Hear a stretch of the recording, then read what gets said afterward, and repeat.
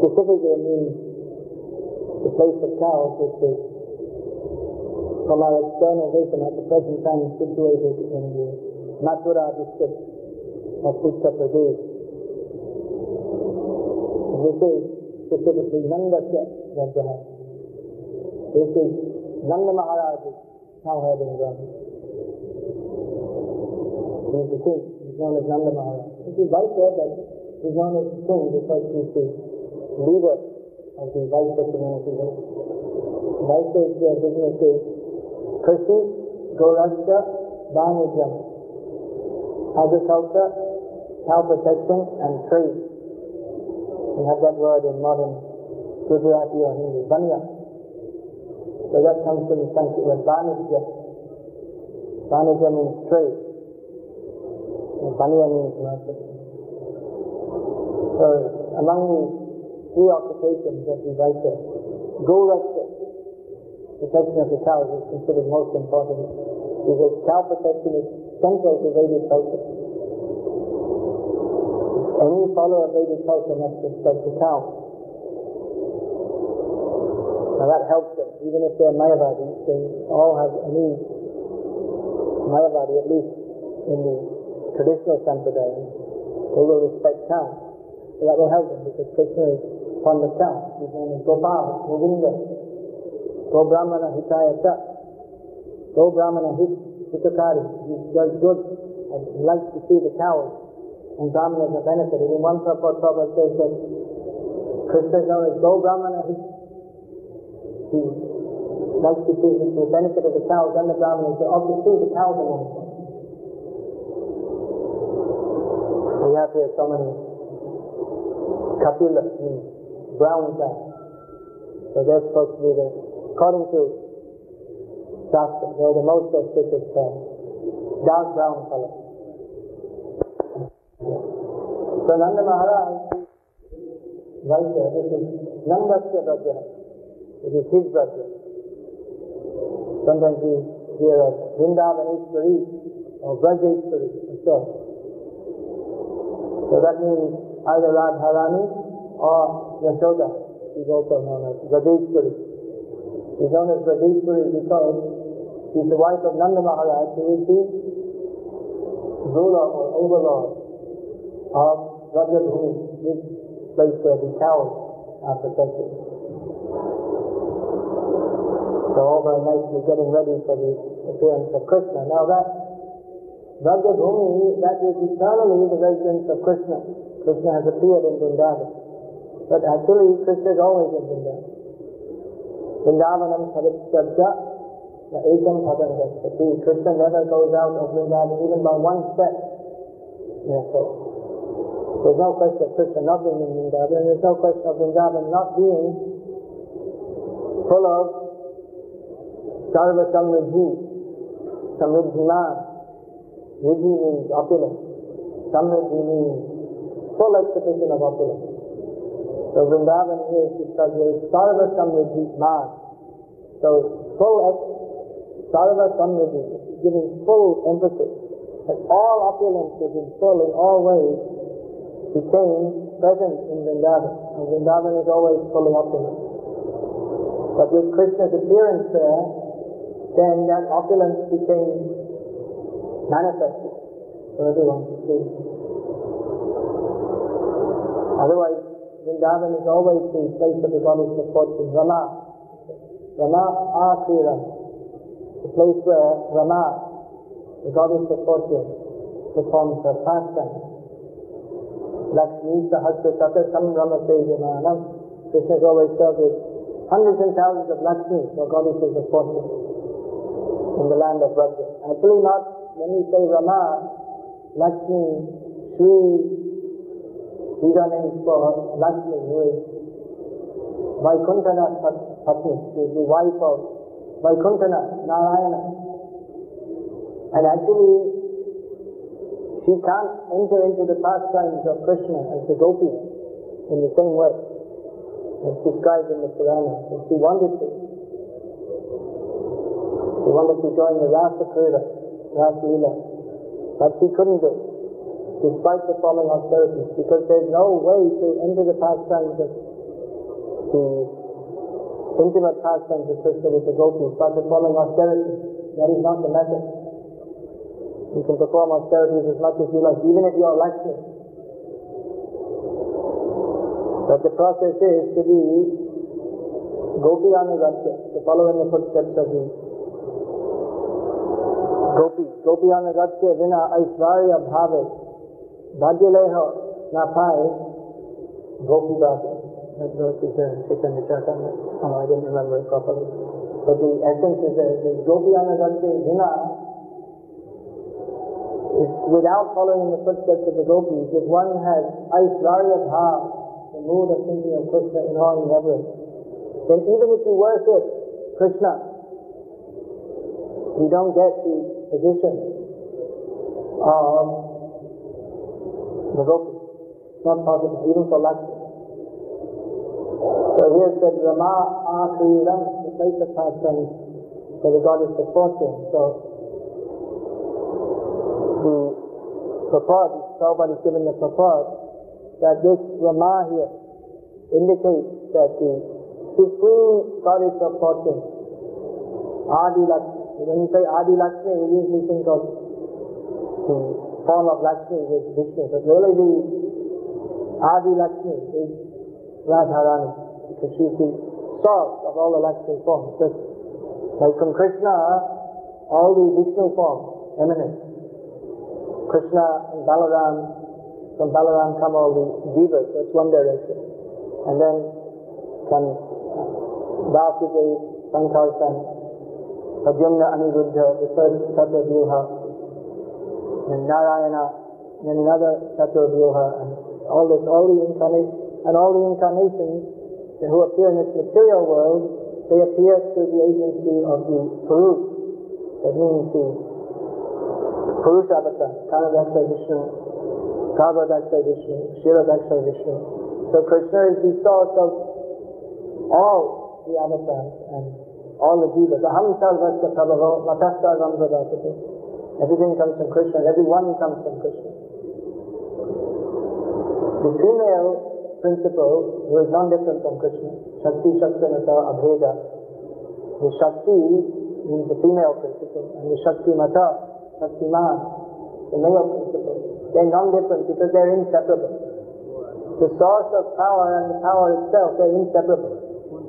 There's no meaning to be a source of power if there's no power. And power cannot exist without a source. So in this way they're inseparable. Still they're defined as Shakti and Shaktiman. So Shakti means the original Shakti, or energetic expansion of Krishna, is Radharani. And from her, all the Lakshmis expand, all the gopis expand, then the Dwaraka, Mahishis, they're all expansions of Radharani. So here Rama, the goddess of fortune. Rama, this name suggests enjoyment. Ramante yogino nante satsang siddhanani iti Rama padinaso paramgamam. The absolute truth is known as Rama, because the yogis, they take pleasure in thinking of Rama, considering Rama. So that this word gives the idea of pleasure. Just like Krishna is known as Radha Raman, Gopi Raman, Rukmini Raman. These are names of Krishna, who enjoys Radha, or who gives pleasure. Either he's enjoying, or he's being enjoyed by, or he's giving pleasure. Pleasure, the idea of pleasure is there. So Radha, the Gopis, Rukmini. And we also have Janaki Raman, name for Rama, enjoyer of Janaki, Sita Raman. These are common names even today. We have such names. So this suggests this name is given Rama. There are many names of Lakshmi. Rama is a common name. So this Vrindavan became the place of pastimes of the goddess of fortune. That specifically indicates that Radha will appear. Krishna doesn't go outside of Vrindavan, that is said. That means We hear of Krishna's pastimes in Dwarka, Mathura, sometimes he goes to Hastinapur, Indraprastha, so many places. Krishna also went to city of Kashi. He went to Kundina, it's now in Maharashtra. Still that area is called Vidarbha. Rukmini's name, Vidarbha Kanya, the young girl of Vidarbha. So many places Krishna visited. But that was in his, not his original place, but in his Vasudeva form. Vasudeva means he's known as the son of Vasudeva. But in Vrindavan, Krishna is not known as Vasudeva. He is known as Nanda, Yashodananda. Outside of Vrindavan, Krishna may be known as Vasudeva Nanda, Vasudeva, or Devaki Nanda, Devaki sister. But in Vrindavan, they don't know who is Devaki, who is Vasudeva. They know Krishna, Govinda, Gopala. Even outside Vrindavan, Krishna is sometimes called Govinda, Gopala, Hari, Damodar. These names are also given. You'll find Krishna is addressed by these names even outside Vrindavan, in his pastimes outside Vrindavan. But Govinda, of course, that means to give of pleasure not only to the cows, but to the land and the senses. So that applies to his pastimes outside Vrindavan. And also, within Dwarka, undoubtedly, so many cows must have been there also. Because any city, if it's any auspicious place must have cows. There's no question of building a city, at least in India, in those days. Of course, Dwarka wasn't exactly in India, just off the coast. But there must be cows. But Krishna wasn't himself personally looking after cows, because he was in Kshatriya Bhav. He's writing of the Kshatriya. And Krishna is known as Govinda, Gopala, Damodar. Damodar pastime that takes place specifically in Vrindavan. But even when he goes outside Vrindavan, he may be called Damodar, Giridhari, remembering those pastimes. But Nanda and Krishna, he's only in Vrindavan. So if he's in Vrindavan, what's he doing in Vrindavan? Vrindavan, especially his pastimes are with the Vrajavasi, different quality of pastimes to his pastimes elsewhere. Especially within Vrindavan, everything is special. Sarva Samridhiman, full of special opulences which are not seen elsewhere.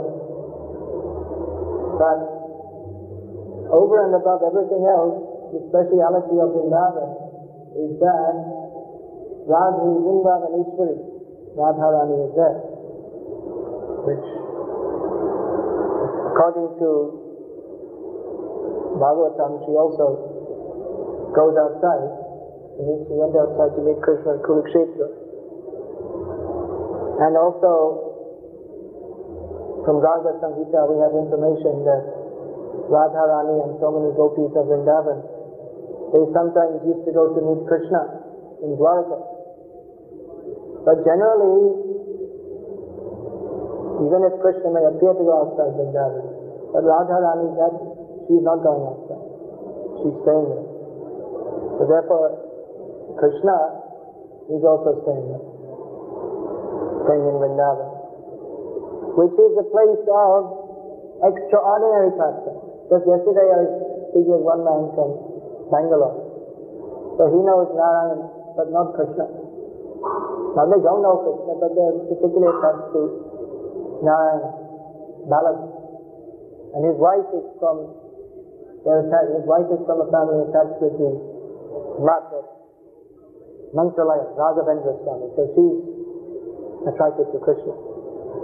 So she got one book and she saw the Atma TV program, and just from that she started chanting 16 rounds and everything, offering her food, rising at 4 o'clock and all these things. But he's not against, but he said, we know Narayana. But actually, Krishna is Narayana.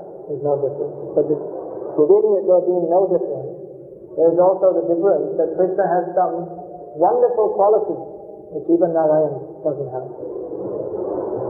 That Narayan, he is worshipped in great awe and reverence. But Krishna, he is not worshipped in awe and reverence. It may seem that he is less than Narayan. This is the mistake. That even Lord Brahma, he thought, who is this Krishna, this little boy running around in bare feet? Running around? What is it? Sometimes the cow and other little boys, they're just village boys, they're stealing his lunch packet. Then they sit to eat. And one boy is eating something, he says, this is nice. He takes one bite and says, here, Krishna, taste this, it tastes pretty good. This is not proper culture. You can't, in the middle of eating something, you can't just take something off your plate and give it to someone else. Although, I know someone who does that regularly.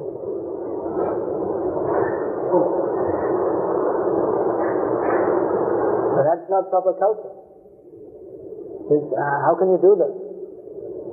And sometimes you see the gopis are calling Krishna bad names. Lampaka. That every day you're reciting is that Radharani is saying to Krishna, I know you're a lampa. I know you're a debauchee. It's not a very good word to call someone. And there are so many bad words. There's that word they say in Hindi, dogla in basket. You don't know that word? Bad word. It's a bad word. It means basket child. Anyway, maybe I didn't hear it properly. But anyway, there are so many bad words. You don't say that to someone respectable. In America, you might go up to the president and call him all bad words. And now everywhere they have cartoons ridiculing people who are supposed to be respectable. But that's not Vedic culture. Vedic culture, you don't make a cartoon in the newspaper. You don't make some caricature of the king and make him look stupid. No, it's absolutely not done. If you do it, you'll get your head cut off anyway. There's no question to it. But that respectable person is not to be disrespected. And now, who is more respectable than God? He's the most respectable. Narayana. Om Namo Narayana. In great respect, he is to be worshipped. But we see that in Vrindavan, there's not that much respect for Krishna. There's a lot of love for Krishna, unlimited love for Krishna, but not in a very respectful way. Even Lord Brahma, he says, Lakshmi Sahasra Sata Sambrahma Sevyamana. The Lakshmi, they're serving with great respect. That's his vision. He sees the gopis as Lakshmi. And so he can't imagine serving with anything but respect. But the gopis, why Krishna likes them more? Because they don't serve him with respect. They disrespect him. That, of course, is on the transcendental platform. There's a difference between an atheist disrespecting God and the intimate devotee, because that disrespect, that is on the platform of the highest love. There's a lot of difference. That's why we cannot imitate. Imitation of the intimate pastime, that is a great mistake by which one falls down. If Radharani calls Krishna bad names, Krishna enjoys. If we call Krishna bad names, then it's not. There's Radha, and Radha's external manifestation, Durga. So we'll come under the punishment of Durga. She has 10 hands with different weapons, and they're all meant for people who do things like disrespecting the personality of Godhead. So that is something very intimate. That is not to be understood by everybody, and that's also not meant for public distribution. Nowadays, again, in the press, they have this whole thing of everything should be public. That's why you'll find even the royal families who are considered most respectable, the press wants to find out any news, how they're arguing among themselves. That's supposed to be kept private. It's not proper culture that it's understood that wherever there are living beings, there will be some misunderstanding. That is inevitable. But that private affair is private. It's not meant for broadcasting to everybody. It's only low-class people who gossip. You hear that Rama, he went disguised and he heard. Which class of person was that complaining about his wife? There was some washerman, low-class person.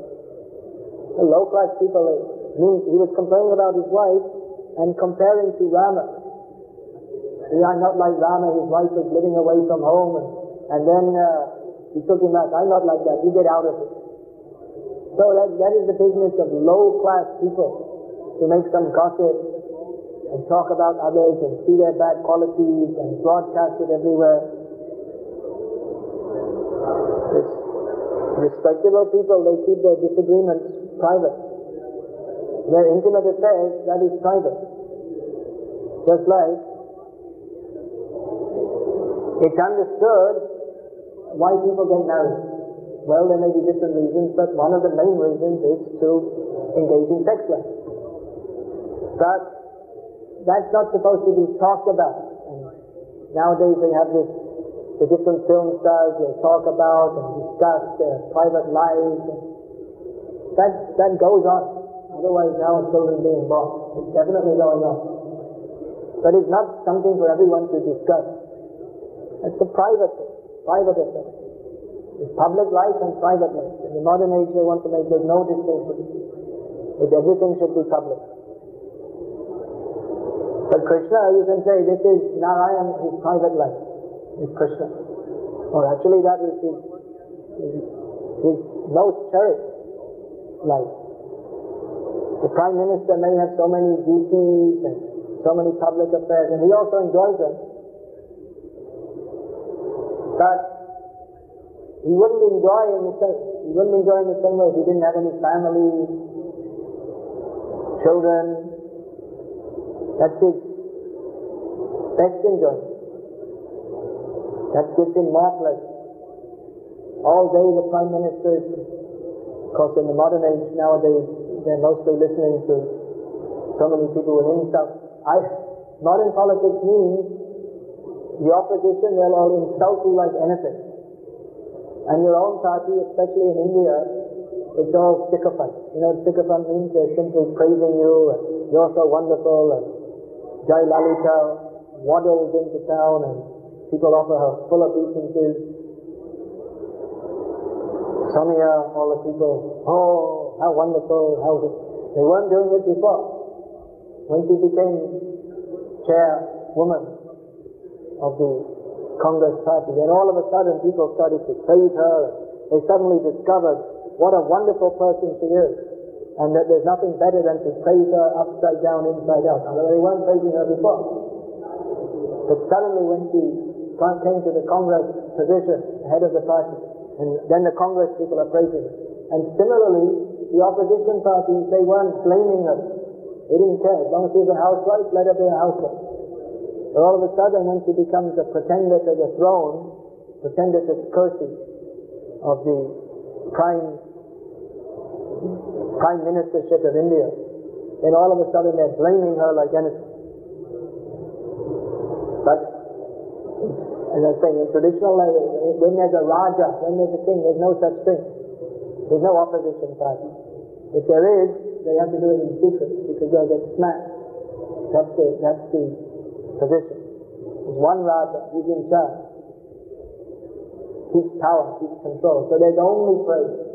There's no such thing as allowing the opposition and democracy and everyone should have their opinion. The Raja rules the country, and if you don't like it, you go to another country. Or you try to make a revolution, and if you succeed, and you become the king, otherwise you get your head cut off.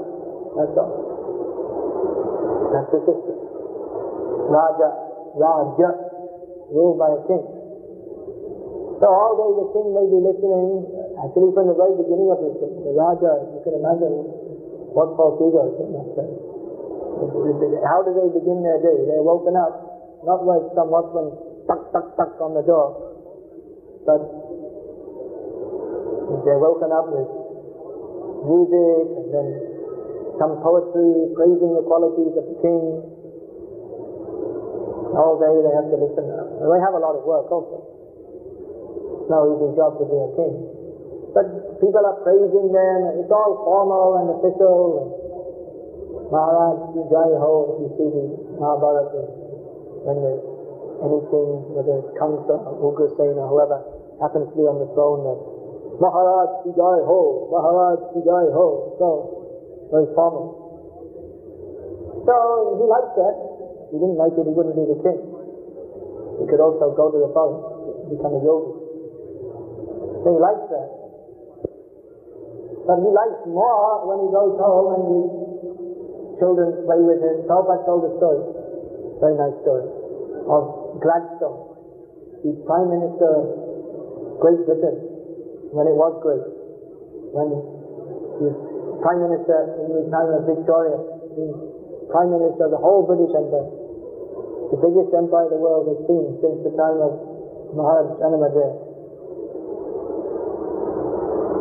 So one man had an appointment to see him. He was sitting on a chair outside his office. So he was waiting and waiting and waiting, and he was thinking, I wonder what he's doing. He's the Prime Minister of the whole British Empire. Must be very busy.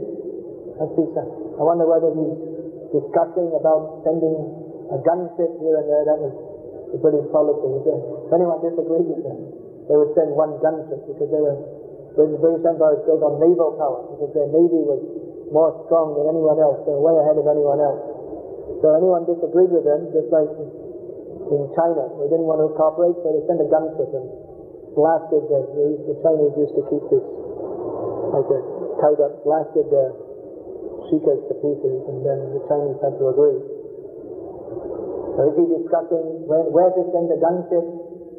Or is he discussing how to cut off the thumbs of the weavers in Bengal? Or probably he didn't discuss. That was just left up to the viceroy. What's he discussing? Big things, important things. So he looked. Let me have a look and see. Maybe I won't get my appointment, but I should see what Mr. Daniel Gladstone, the head of the British Empire, is doing.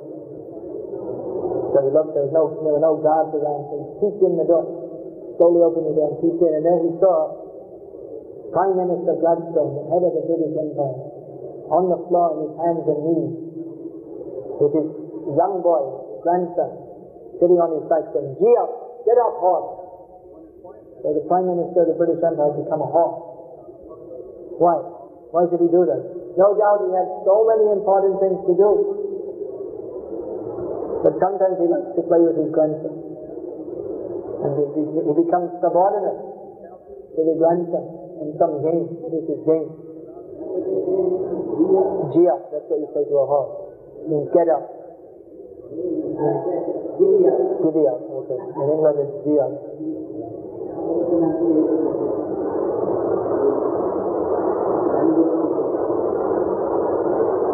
So like that, Prabhupada gave this example. Krishna in Vrindavan, he's powerful above everyone, but he enjoys being subordinate to his devotees.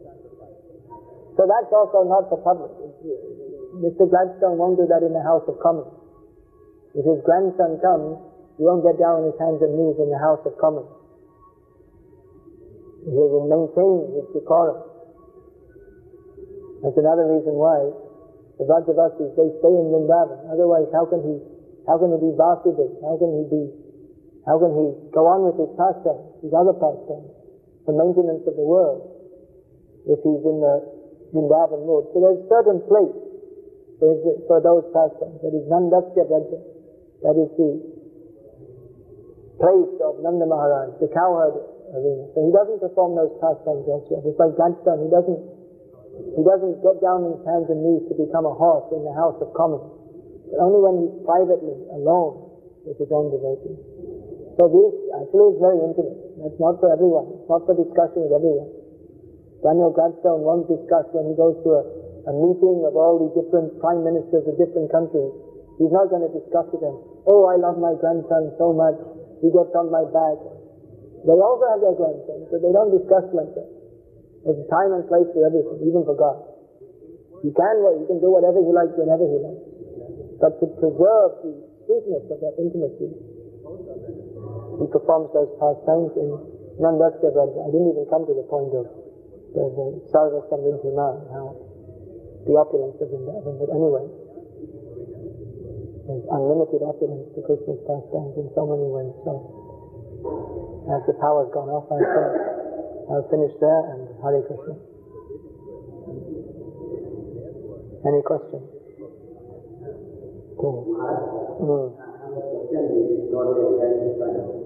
Does anyone have any question relevant to the class, first of all? No, I'm saying, first of all, but I'm saying if anyone does have a question which is relevant to the class, then we should discuss that first. Otherwise, we go off on a tangent. But it doesn't look like there is anyway, so. What is the name of the Prime Minister? Name of Britain at that time, at the present time, his name is Tony Blair. But at that time was Daniel Gladstone. Gladstone. Real Victorian name.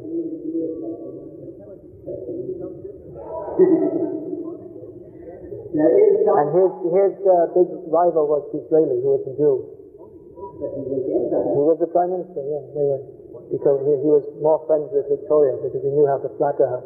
Whereas Gladstone was he didn't like her much. By vote. No, at that time there were votes, but women didn't get the vote till later. She was the queen, yeah. And then there was Florence Nightingale, who was unheard of. She left home and went to the Crimea. There was no such thing, but she became glorified for doing. I don't know. I don't think so. In Ireland, up until recently, you were supposed to get your parents' permission. You couldn't get married without your parents' permission. Until about a generation ago, there were still cases if someone got married without their parents' permission, their parents would just reject them, disown them. Yeah. Nowadays, Ireland is as fallen as anywhere else in the world now. When the Blue videos started coming in, then everything changed. Blue movie videos, yeah. In Sicily, is completely fallen. Yeah, they're different culture. Yeah. They're even more Italian than the Italians. Don't say that to a Sicilian; they'll shoot you. They're more British than the British. More loony than the British. Sarva Samriddhi Man and Rama Prija Abhul are saying that under opulence. Yeah, that's why I didn't get it. Yeah. So if you say Rama Prija means Radha Rani, that's a very... It's an esoteric understanding. Yeah. That's right. Means it became very opulent. We can't imagine now because the government policy is to make the cities opulent. People in the villages are wretched. Anyone who lives in a village is wretched. We were talking yesterday, I forget where, but in every village, even every village now has some relative in the city. And there's this mass exodus to the cities. And in the last 25 years since I came to India, since you came to India, the population shift has been remarkable. And it's going on. 10% of people who live in the cities are now 45, 60, or maybe 50. And now they lift the land ceiling, so it's going to get like in the West where they have huge farms which are run by machines with a few people, just like America. It's very much against the welfare of the ordinary person. Another reason they're so poor in the village is because of government policy. They fix the price. The government fixed the prices for the produce. Because they've rigged the whole economy. With fertilizer and everything. Yeah. And the whole idea of industry was just to make more and more business. And business existed for thousands of years without industry. People were rich. Why were the British, the Danish, the Portuguese, the Dutch, the French, they were all coming around to India? They came around Africa, missing Africa to come to India, because India was so rich. So rich, yeah. So their riches was, they had gold, jewels, not bank balance, paper money in the bank. Gold, jewels, silk, profuse milk products. They could throw at each other. Yes. Dhanavan, Dhanavan, Dhanavan, Dhanyavan, Dhanavan. That's how I used to quote that. Who's got grains and who's got cows. They are rich. It's hard to conceptualize how it used to be when we don't see it now. Some people were poor, like for instance, Shudras were not supposed to have any money. But there were rich Shudras also. Oh. It's not this time, but in the last few hundred years, there were well-to-do Shudras who owned land and, they owned land and had businesses and they all got mixed up. By caste they'd be a Shudra, but by vritti, by occupation, they'd be, somehow or other they came up. I guess if there's some intelligent Shudra, they'd be brought up by their master, whoever it was, and they could flourish in that way. One thing we don't see in history is a lot of changing of caste. That's what we propagate. No. Generally it's understood that the son of a Brahmin would be a Brahmin. But generally. Otherwise, why is that story there of... that story is there in the Upanishads. Who's that? Gautam and what's the boy's name? Gautam, Satyakam Jabala, yeah. So why is that story shows that it actually wasn't a very common drink. The fact that he accepted and it's mentioned in the Upanishads means that it was actually, it was showing the principle, but practically it wasn't very common. What was your question?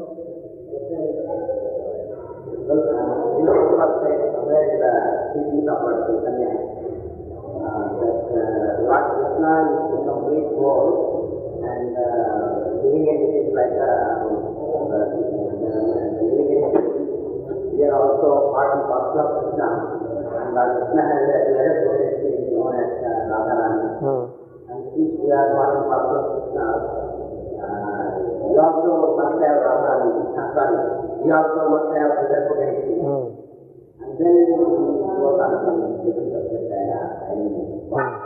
So just thinking that since Krishna is the potency in Radharani, everybody must have also the potency. That's possible. We don't have our own pleasure potency, but we are imbued with the pleasure potency. The absolute truth is Anandamaya Bhyasat, joyful by nature.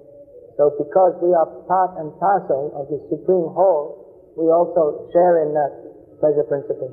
Not that because we are part and parcel of Krishna, and Krishna is God, we are part and parcel, therefore we also have our own part and parcels and our own potencies. No. There is similarity between the Jiva and Ishvara, but it's not, there are certain similarities, but not in every way.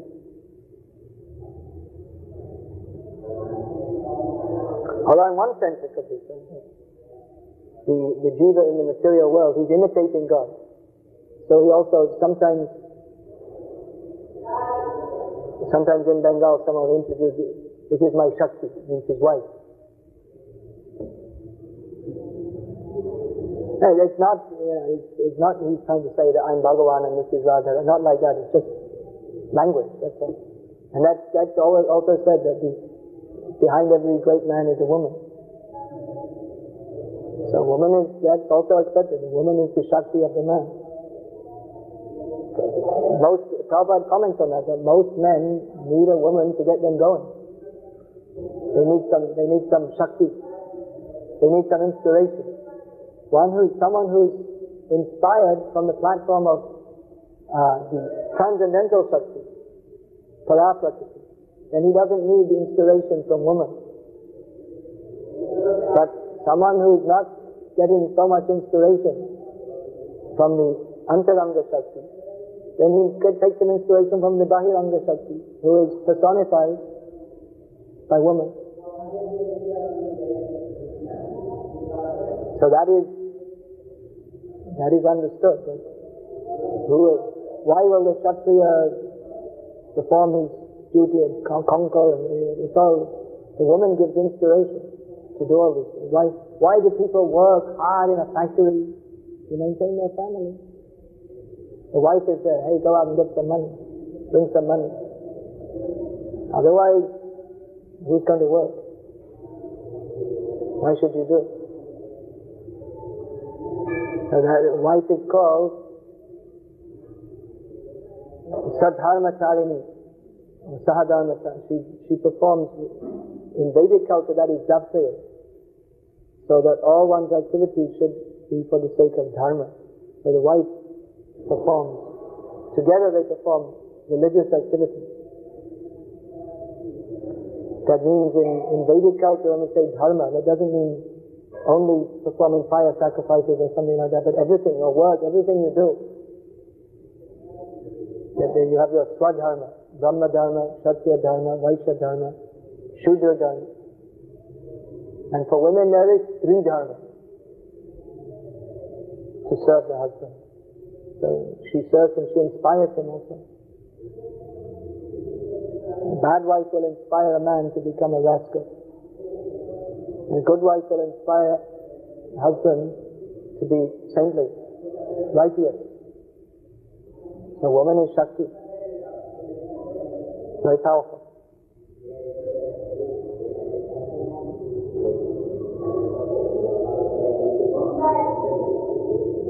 But that we should understand. The point is that we're only imitating. We are not Purus. And the living being in a female body is not Prakriti in the way they think they are. We are all Prakriti, who are meant to be enjoyed by Krishna.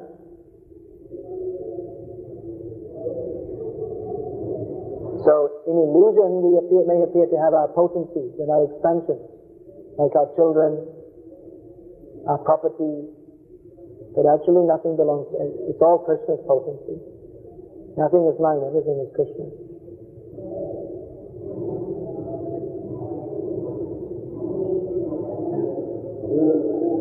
The spiritual master is also encouraged by spiritual advanced disciples. Spiritual master is encouraged by spiritual advanced disciples, yes? Yes, why not? Yes, Prabhupada said so many times, I'm inspired, I'm encouraged. And then he said, if you don't print my books fast enough, then I become discouraged.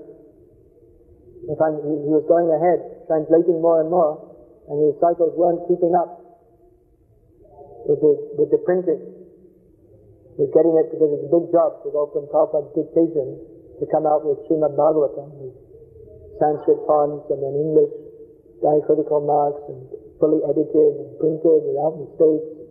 Big painting, it's a big job.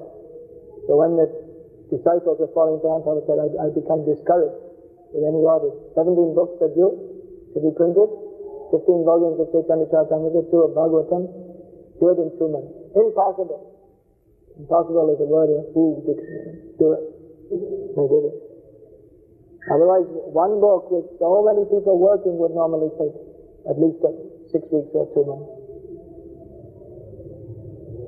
What happened, Prabhupada, he was translating Bhagavatam. So Bhagavatam, he was seeing 12 commentaries in Sanskrit and 1 in Bengali, his own Guru Maharaja. And then he was giving the commentary. But whereas for Bengali, he was just doing the Bhaktivinoda Thakur's commentary, which is very short, and his own Bhakti Shankaracharya Thakur's commentary. So it's much easier in that sense to do. And also Bengali is much easier language than Sanskrit. Sometimes in Sanskrit, Prabhupada had his assistant to help with Sanskrit. So Prabhupada was just dictating and going ahead like anything, making the book. And killers of many people, Pol Pot in Kampuchea, and in Serbia you have some famous guy in Bosnia, one of your people, I don't know his name. It's becoming so normal these days to be with genocide that you don't get famous by doing it anymore. You have to do something more sensational. So you can imagine that all of these demons are all much more nasty than Stalin and Hitler put together. They're all on the surface of the earth at the same time. Therefore, the earth prays. to Lord Brahma, please help. You put this whole universe together, now you better help us out. You made the demons as well as us, we're the devotees, so you better help us out. There are so many demons, including my own son. I can't control him. Brahma, big demon. You do something about it. So the something that was done was that Krishna appeared in this world.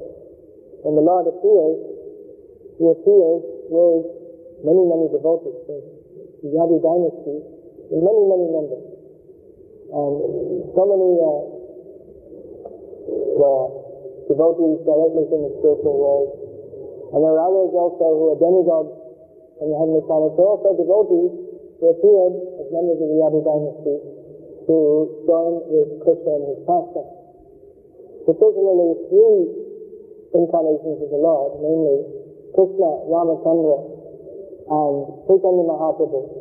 When they come, they deliver many, many, many, many, many living beings like devotees. Others, they come for the pleasure of their devotees, but particularly these three forms of the Lord, they have many, many interesting pastimes, and they deliver so many people, like Ramchandra, he took all the monkeys, and then so many inhabitants of the forest, and all the inhabitants of Ayodhya, he took them all back to Godhead. And by their wonderful pastimes, which are recorded in Ramayana, in Mahabharata, Chaitanya Charitamrita, Chaitanya Bhagavat, Srimad Bhagavatam, they continue to attract the minds of conditioned souls and deliver them back to Godhead also, even after their manifest presence is over. They also deliver many demons. Even you'll find Nanda, who was the wife of Ravana. She knew that Ram was the Supreme Lord. And many times she used to say to Ravana, you please let this Sita go, because it's not auspicious for you to teach. Even she's Maya Sita. She's not exactly the internal potency of the Lord, which Ravana cannot touch. But it's very inauspicious. Ram will come and destroy you. You give him back and then we can live. We can continue to, even we are demons, we can continue to live as demons. But if you don't let him go, then you won't even be able to live as a demon. But Ravana, being a demon, never cared for Ram. He said, he's just a man. I can't be killed by a man, I'm a big demon. So eventually, of course, Ram did kill Ravana. And then Mandodari said, thank you very much for killing him. She said to Ram, thank you. You liberated him. I'm glad you killed him. Someone has to kill him. Such a disturbance. You are very merciful to him. You killed him. Similarly, Marichi, when he was requested by Ravana, that you take the form of a deer and you entice Ram away from Sita, so that I can kidnap her. And Marichi said, you're a rogue. What a nasty, I mean, I'm a demon, but Marichi was meditating in the forest, he's being afraid of Ram. Well, I'm a demon, but at least I know what's what. You won't get any auspiciousness from kidnapping Sita. That will be the end of you. But he said that, anyway, I know you're such a puffed up demon that you don't listen to anybody. So I'll follow your order. If I don't follow your order, you'll kill me. And if I do follow your order, Ram will kill me. I'll be killed by Ram rather than you. If I get killed by you, I'll simply go to hell. But if I'm killed by Ram, I'll be liberated. So Krishna kills so many demons. Krishna, Ram, all these avatars, not all, but many of them, they kill many demons. Even not all of them do. Raman days, we don't have any information of him killing any demons. But he was involved in so many crooked activities, by which later there was a big fight between the demons and the demigods, and so many demons got killed by this sweet little Brahmin boy. Big fight ensued after his getting involved in the affairs between the demigods and the demons. So, here's a list of big demons, not little demons, big demons, serious demons, firmly committed to the demoniac way of life, and very powerful also. They all appeared on the earth at this time, and they were all killed by Krishna, or by his devotees. To be killed by the devotees of Krishna is also a sin. And that doesn't mean that he should say, I'm a devotee, let me go and kill a few people. No. In this age, you have to kill by killing the demoniac mentality. It's a good idea to start with our own demoniac mentality. If you're going to kill, like killing demons, maybe we'll be on the list too, you don't know. So all these demons, they got killed either by Krishna directly, or many demons were killed by, especially by Bhima and Arjuna. What is that in Gita? Duryodhana points out. Bhima Arjuna Virakshita. The opposite army that is protected by Bhima and Arjuna. These are the two big warriors on the Pandava side. Duryodhana thought that these are the only two obstacles. If these two are cleared out, Bhima and Arjuna, then there's no problem. Yudhishthira, we can knock him over, no problem there. Sahadeva, Nakul, they're just boys. They're young. They're always just like young boys. Very young. They're not so proud. They're just the sons of physicians, after all. They're always, in this way, they always look down. Although, actually, in the fight, Sahadeva especially, at one point he killed so many. But especially Bhima and Arjuna, they killed so many demons in the battle of Kurukshetra. And Bhima was also, he killed Jarasandha. Krishna didn't want to kill Jarasandha himself personally, because he had some family relationship with him. You see here that Jarasandha was the father-in-law of Kamsa, Kamsa's daughter, Kamsa's wife, with the daughters of Jarasandha. So Krishna didn't like to kill Jarasandha personally, so what Bhima did. Of course, Krishna killed Kamsa, who was his uncle. But there was he had to do, because no one else could do at that time. At that time, Bhima and Arjuna hadn't come on the scene, and Krishna wasn't going to wait for them to kill Kamsa. It was high time. His time was up. Time for him to be killed. But then others, you see, the brothers of Kamsa, they were killed by Baladeva. Because Krishna was related to Kamsa. When we say uncle, it's all very intricate. So Baladeva, he didn't have that close relationship. So Krishna let him kill the brothers of Kamsa. So he minimized having to kill his family members. So many demons, they were killed. We were reading in the notes at the end of the last chapter. One name for Krishna is Maya Manusha. So this word is understood in different ways. But not that Krishna is a product of the material energy. But Maya Manusha means Gura Kapata Manusha. He appeared, he is covered over. Covered means not personally covered, but covered from the vision of materialistic people. Now, Ang Prakasha Sarvasa Yoga Maya Salavita, Muro Yang Lavita, Nasi Loka Lavita, materialistic people can't see Krishna. He's covered by the curtain of Maya. They think of an ordinary person. So, Krishna and Balaram, they appeared in this world. What is that verse? Atimatyani Bhagavat Saharame Nati Shava. How is that verse again?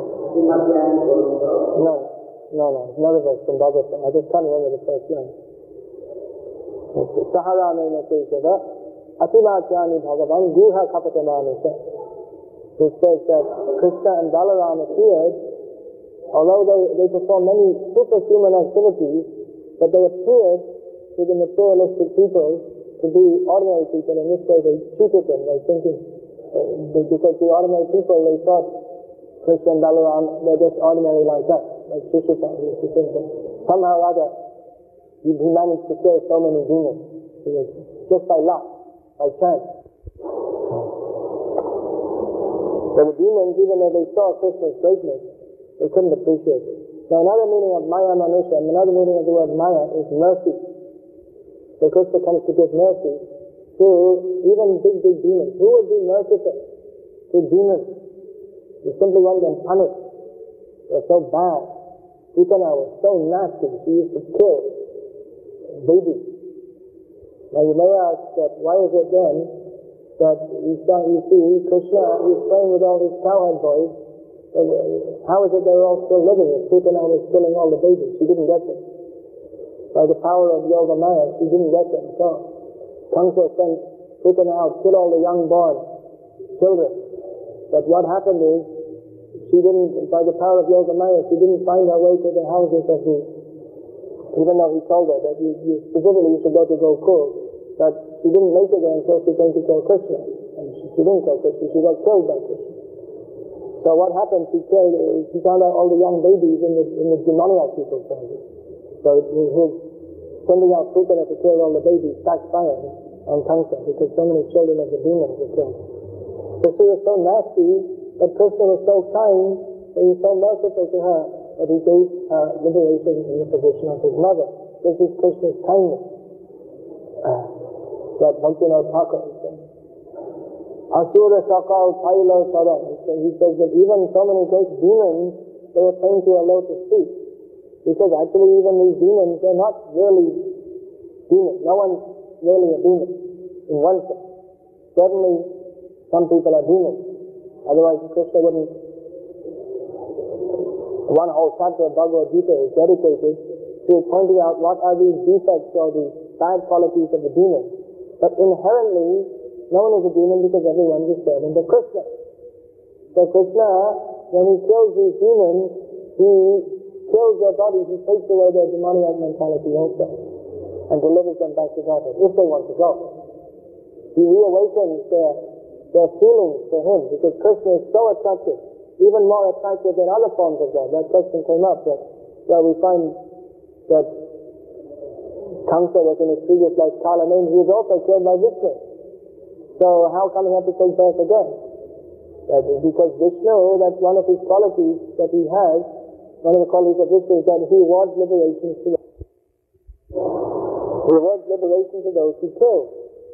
But at the same time, the living being is independent. So if he really doesn't want to go back to Godhead, that okay, Vishnu, you killed me, but I still hate you and I don't want to go back to Godhead. I'll come back again and fight you again and torment you again. Let me birth after birth be your enemy. This is his desire. That our eternal enemy, the demons are thinking. All right, if you insist. But when Krishna comes, Krishna is so overwhelmingly attractive that even the demons in their hatred of him, there's some attraction there, and Krishna accepts that, delivers them back to God. And Krishna's overwhelming mercy.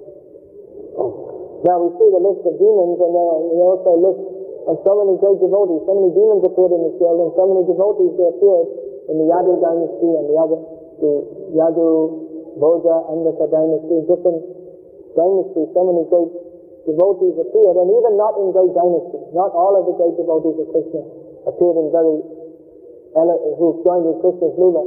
They didn't all appear in great dynasties. We find even the Aborigine women who used to come, they were living in the jungle, what we call nowadays Adivasis.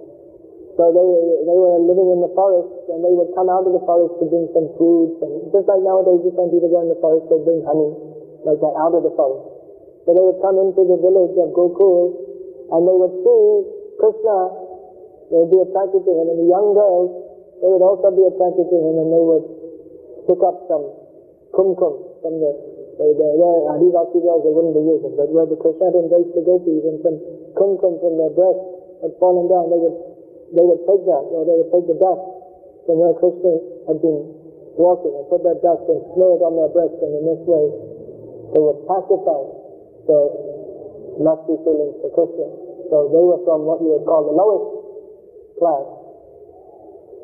Here also you see the florist Sudama in Mathura. When Krishna went to Mathura, there were some devotees there, just like you see here, some members of the Yadu dynasty, they continued to live with Akrura as his nominal friend. They pretended to be friends. Like Akrura, he was supposed to be the friend of Kamsa. Kamsa thought, you're my good friend. But actually Akrura, he didn't like Kamsa at all. But he was living in Mathura, just he thought, I'll be close to Krishna, maybe I'll get a chance to see Krishna. He didn't want to run away. He thought, at least I'll be close to Krishna, and maybe, surely after some time Krishna will come and get rid of this tyrant, this despot. So So he thought, I'll see these pastimes. So some of the members of the Yadu dynasty, they were living in Mathura, and in the big city, of course, there's not only kings, for every one king there will be so many helpers and so many different castes are there. So Sudama, the florist, he was there, he was a devotee. So we know at least two Sudamas in Krishna Lila. There's Sudama, the forest in Mathura, Sudama, the cowherd boy, and Sudama, Vipra in Dwarka, or otherwise Porbanda. He goes, the poor Brahmin who becomes rich. So there were devotees there in the lower caste. Florist is not considered high caste, that's considered Shudra class. But he was also a great devotee of Krishna. In the Shudra class, he also had the washerman. It's considered very low caste. But because he thought, I must have the tongue, so he was very puffed up. So he insulted Krishna. He was a demon. He got his head cut off by Krishna. So in all different castes, we find the Naga Padmis, the wives of the Kaliya snake, they were also devotees of Krishna. They were not born in a very high lineage. Of course, among the snakes, they also have there's the Naga Loka, which is below this earth planet, where the snakes, certain demoniac species, they're snakes, so they have intelligence and they have kings and different castes and everything. And they can take human forms. Even Arjuna married Ulipi, I think her name was. No, Ulipi, the snake wife. Ulipi, the snake wife of Arjuna. So there are so many different devotees in different backgrounds. They came and appeared in these pastimes, and so many demons also. Now we hear that there are many eternal devotees of Krishna who appear with Krishna in his pastimes. Just like the Pandavas, they're considered to be eternal devotees of Krishna who specifically appear to assist his pastimes in this material world. And there are many other devotees who, they come from Golok Vrindavan. Yashoda comes from Golok Vrindavan. Even Devaki and Vasudeva, the eternal associates of Lord in the spiritual world. Sometimes it's asked that previously it's described that Devaki and Vasudeva, Yashoda and Nanda in previous verse, they performed austerities by which they could take the position of Krishna's mother and father. Then how is it that they are eternal devotees of the Lord if they were performing austerities to take this position? It appears that they were devotees and in this material world, and they had some desire to have the Lord as their son, and they performed austerities, and they got him as their son. But our acharyas, especially Jiva Goswami, has explained with reference to the scriptures that actually they are directly from the spiritual world, but they took these forms previously in the material world, and then later took the forms of Nanda, Yashoda, Vasudeva, and Devaki. Now another question may come that if these are eternal associates of the Lord, who perform pastimes with the Lord, so Krishna is always the Bhattasi. It's not that he's not ever the Bhattasi, he's always Bhattasi. Every time he appears, he's a Bhattasi. Every time he appears, he performs Rasa Leela with the gopis. And there are many demons also who he kills. Here are the list. There's the list of some of the main ones. Palamba, Vaka, Chanara. So Krishna, when he comes, he kills many demons. So is it that these demons come again and again? No. It's not that, if that was the case, then it would mean that these demons, they were Jiva-Sarup, Krishna, Nitya, Shatri. They would be the eternal enemy of Krishna. But that's not the fact, because the eternal position of the living being is to be the servant of Krishna. We see that these demons were liberated and went back to Godhead. So how is it that every time Krishna comes, that there are similar demons? So it can be understood that different living beings, by their mixture of extreme impiety, mixed with some good fortune, they get the chance to, they have a demoniac mentality, and they get the chance to take birth as demons who come in contact with Krishna. Anyone who comes in contact with Krishna is fortunate. Even the demons, they say, even by their enmity towards Krishna, they are benefited. Of course, if someone is, it's not that everyone who is inimical towards Krishna, they get the chance to take birth as a Pralamba or a Baka or a Bana.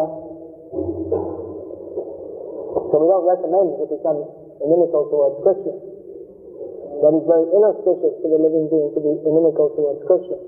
But even if he is inimical towards Krishna, the fact that he somehow or other thinking of Krishna will ultimately benefit him.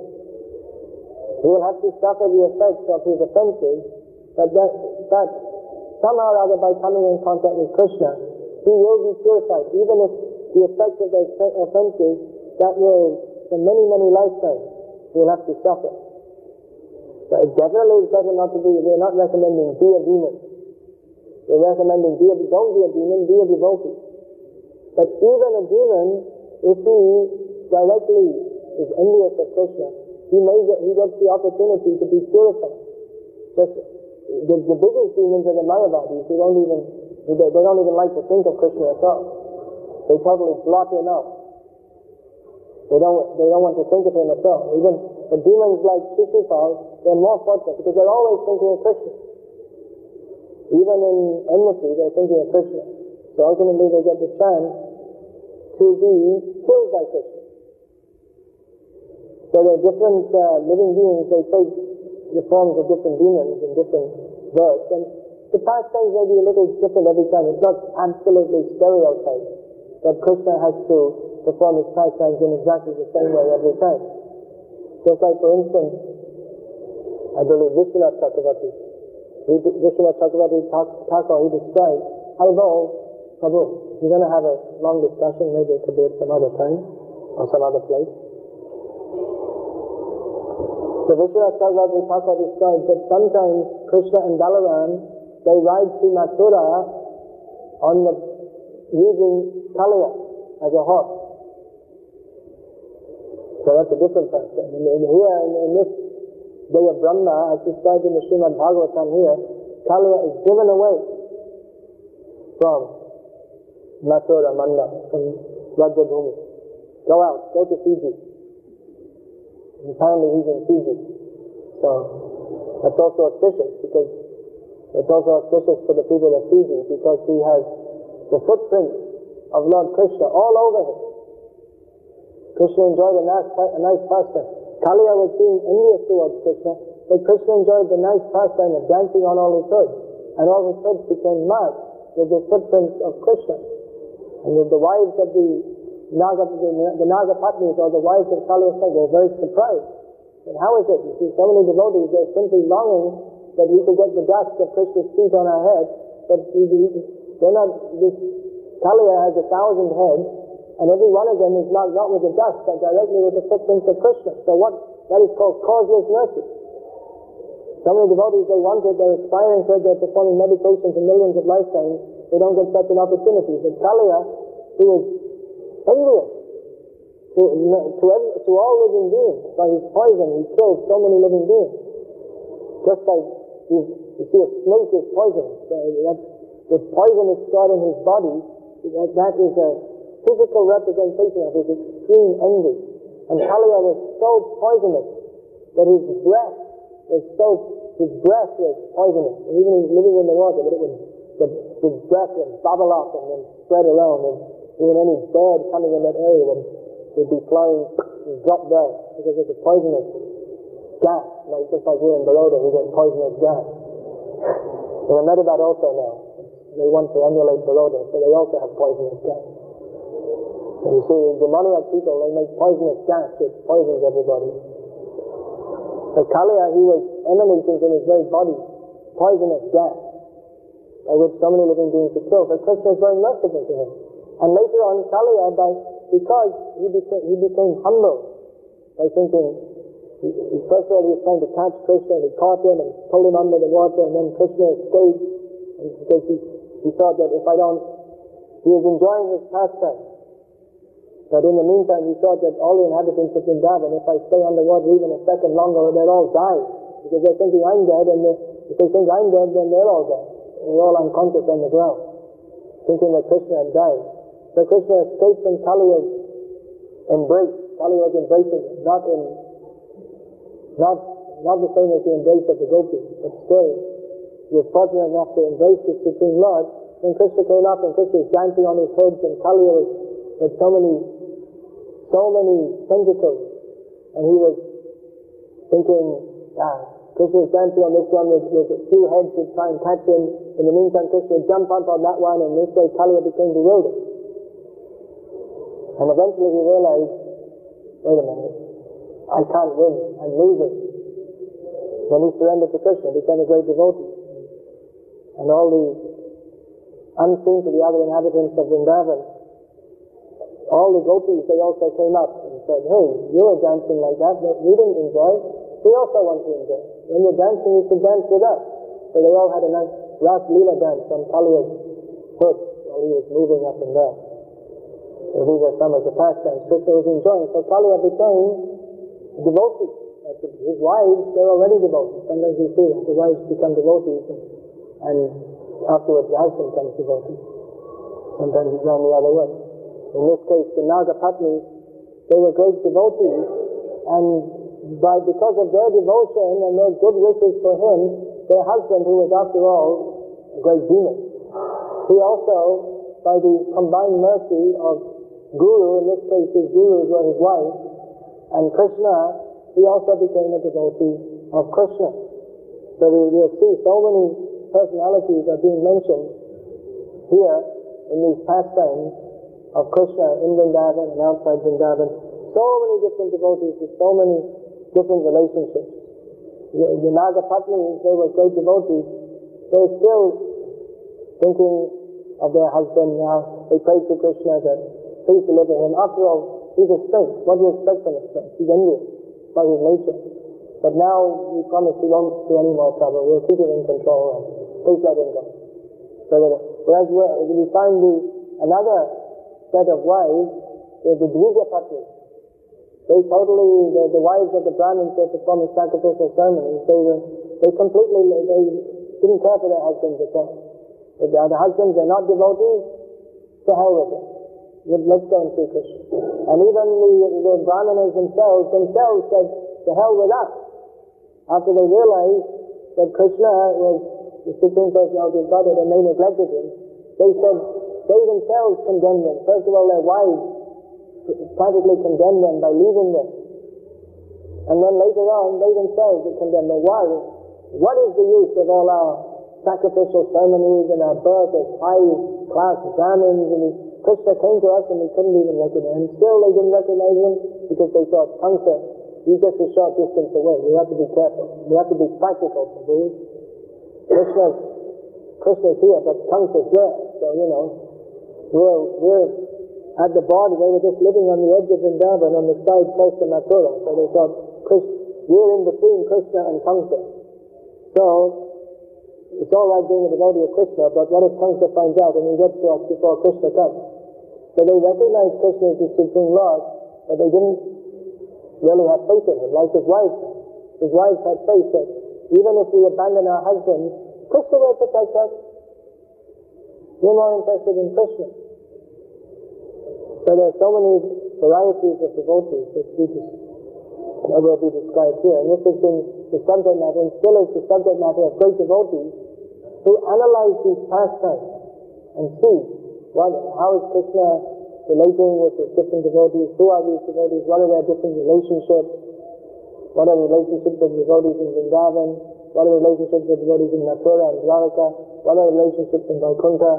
Therefore, Brihad Bhagavatamrita of Sanatana Goswami, that is considered the exposition of Srimad Bhagavatam, because it describes the different relationships of the devotees going up to the highest devotees in Vrindavan, highest of all as Srimati Radharani. So this book is an exposition of Srimad Bhagavatam, which ultimately Srimad Bhagavatam is a book of rasa. Nigamakalpatalo galikam salang shukamakadamrita java samnitam Sivaka Bhagavatam Rasanalayam Mohora Horasika Bhutidhanaka.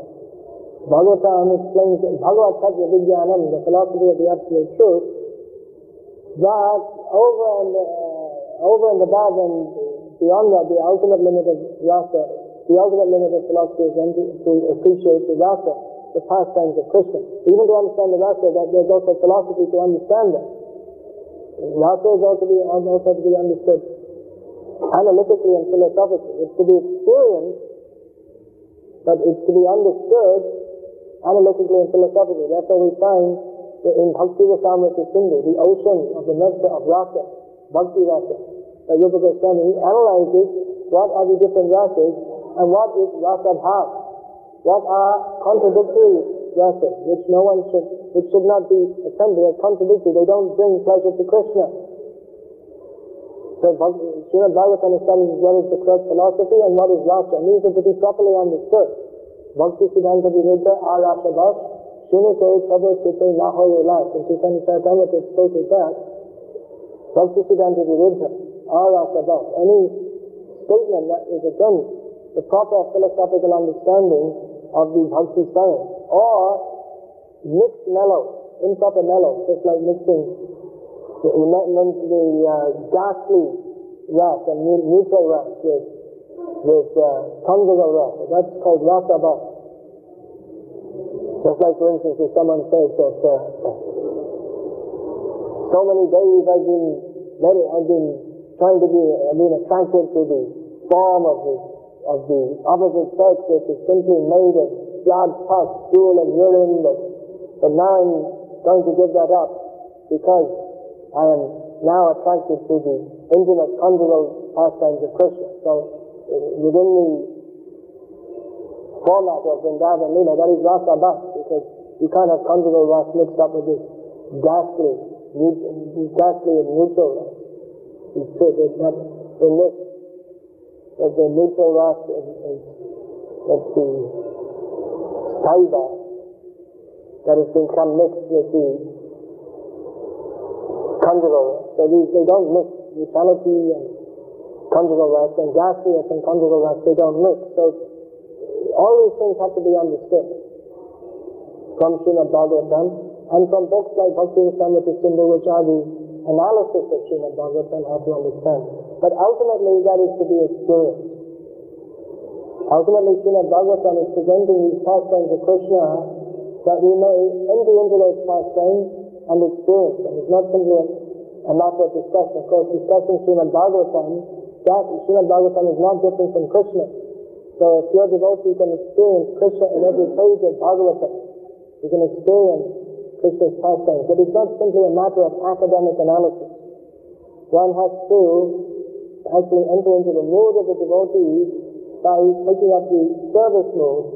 Then you can understand Krishna and experience these pastimes. So that cannot be attempted prematurely. That is a gift from Krishna. Apashri Krishna Namadina Bhadadra Hirindriyai Sivan Mukhi Jivade Swayanivasturapiyade.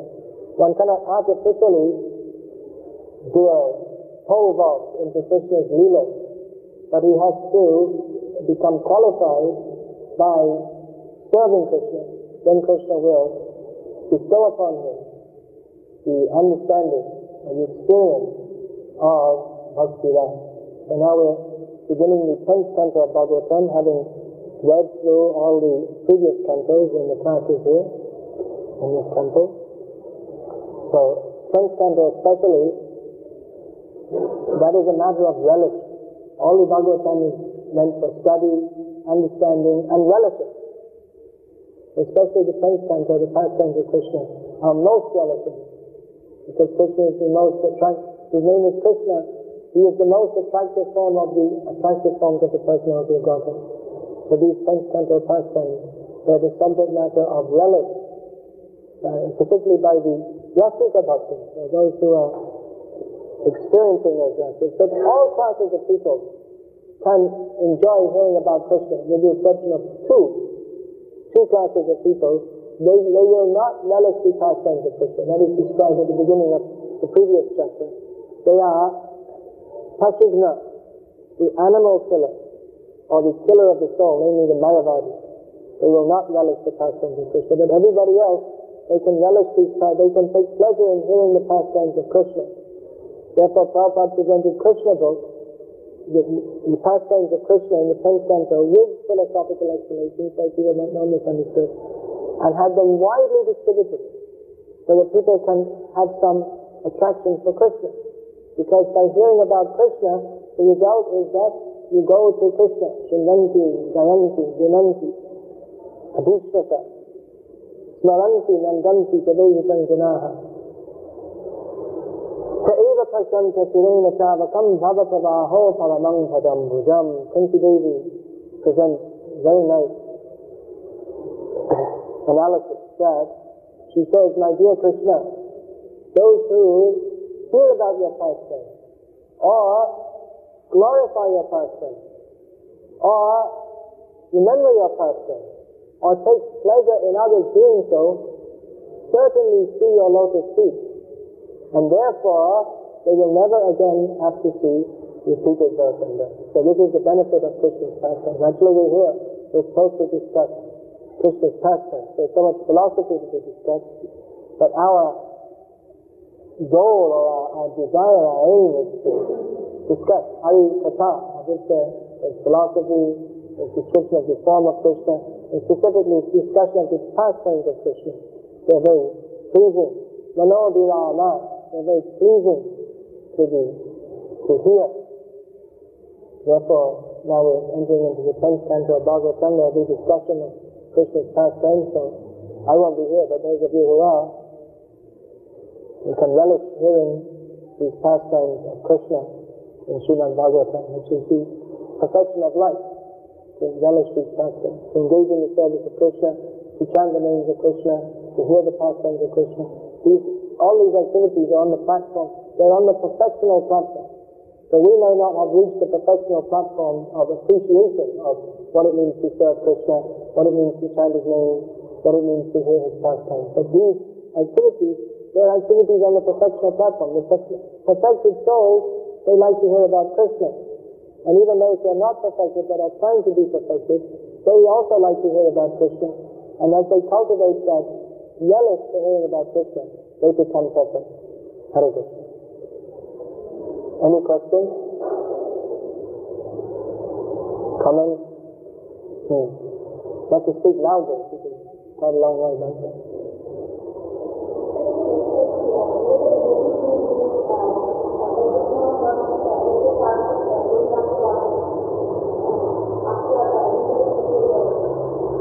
After liberation. I heard that both the devotees and the non-devotees, by the mercy of Krishna, they transfer back to Godhead, and then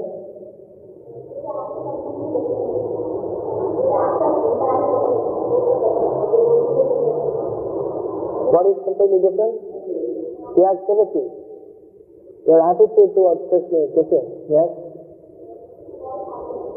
Well, that is the mercy of Krishna. Many times the demons, they're liberated, but they don't go back to Godhead, especially those who are killed by the Lord in other forms than Vishnu, in other forms than Krishna. They get impersonal liberation. But mostly those who are killed by Krishna directly, they get liberated back to Godhead. You can only say that Krishna's special mercy, causeless mercy. Causeless mercy means, if you say what is the reason, then the word causeless means ahaitiki. It means without any hetu, without any particular cause other than Krishna's mercy. That is his mercy. Causeless mercy. They may not get a position as exalted as the devotee. They get some devotional position. But Putana took the position of mother, not the position of Mother Yashoda. But she got the position of mother. Therefore, that famous verse is there. Who spoke that? Uddhava. He said, who should I take shelter of? Who can be more merciful than Krishna? Just see how merciful Krishna is. So the understanding is that how merciful he is, because he gave Putana the position of his mother. Now the understanding is that all these demons, they also had some attraction to Krishna. And Krishna, after killing them, he took away all their offenses and all their sinful activities, and what was left, a little bit of attraction to Krishna, Krishna magnified that and gave them the position as his devotee. Now, in the case of Putana, it's described, in her previous life, she was the sister of Bali Maharaj, her name was Ratnamala. So when Vamandev first came, she saw, oh, what a nice little boy, so sweet and cute and beautiful. She thought, who is that lucky woman who was suckled in at her breast? I wish I could also have the opportunity. She had a motherly feeling towards him. But then later when Vamandev cheated Bali Maharaj and took everything away from him, superficially cheated him, she, along with all the other demons, apart from Bali Maharaj and Prahlad Maharaj, became very angry. Because that is the nature of the demons, they are against Vishnu. So she became very angry and her demoniac mentality came out and she thought, I'd like to kill this rascal. He came as a nice little boy, but he was going to cheat her. So in the next life she got the opportunity of picking her to attempt what is not possible anyway, to kill him. So after she was killed by Krishna, Krishna remembered that after all, she did at one point have some loving feelings towards me. So Krishna remembered, she wanted to be my mother. All right, let her be my mother. So that is the mercy of Krishna. He takes the good side, not the bad side. He thought that she has some motherly feeling, let me accept her. And the bad thing, all right, cut that out. But what is the good thing? Accept her. So that is devotees, especially devotees in the preachers of Krishna consciousness. That is their expertise also, because we can't think that anyone we meet will be a devotee. We have to meet so many demoniac people in our preaching. So if the devotee, a very expert devotee can find some inclination to serve Krishna, and if he can bring that out, he can make the demons into devotees. That is the gift from Krishna, if he can do that.